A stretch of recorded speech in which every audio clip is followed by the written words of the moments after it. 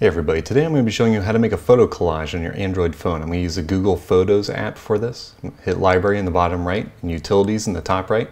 Scroll all the way down and then you will see Collage. Hit that and then choose the images you want in your collage. Choose as many images as you want. You can choose up to 9 images. Hit the Create button and it will automatically create your collage. Anyway, I hope this helped you out. Feel free to leave a like if it did, and I'll see you guys on the next one.